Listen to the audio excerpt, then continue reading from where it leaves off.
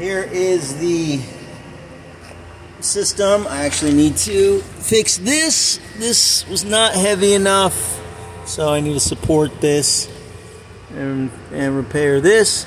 But this is where the water, the overflow water, it's fed in right here by a float valve right there, and then comes up, up, and then it all tears down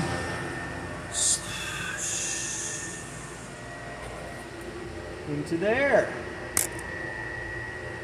and then goes back down, and then keeps going, and then the fans turn on the other side of the building, and they pull all the air through, and that is how you have a tropical greenhouse, survive in the summer.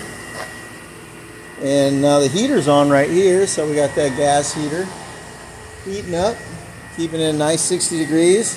The oxygen level is fantastic out here, just fantastic. Woohoo! But what a beautiful place.